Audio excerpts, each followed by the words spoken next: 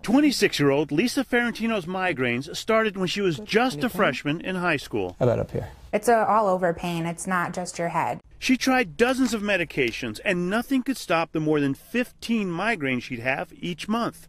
39 million Americans suffer from migraines. But now, a major breakthrough.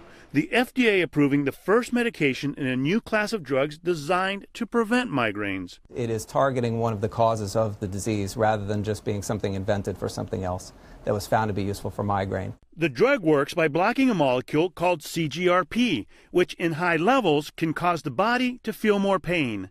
Studies show monthly injections of the new drug, called Aimovig, cut the number of migraines in half for nearly 50% of patients who took it. That could be life-changing.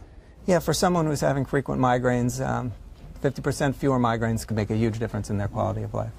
It was for Lisa, who now rarely has migraines. It makes life so much easier. The drug will cost $6,900 a year, but may be covered by insurance. It should be widely available next week. Dr. John Torres, NBC News, Fairfield, Connecticut. Hey, NBC News fans, thanks for checking out our YouTube channel. Subscribe by clicking on that button down here, and click on any of the videos over here to watch the latest interviews, show highlights, and digital exclusives. Thanks for watching.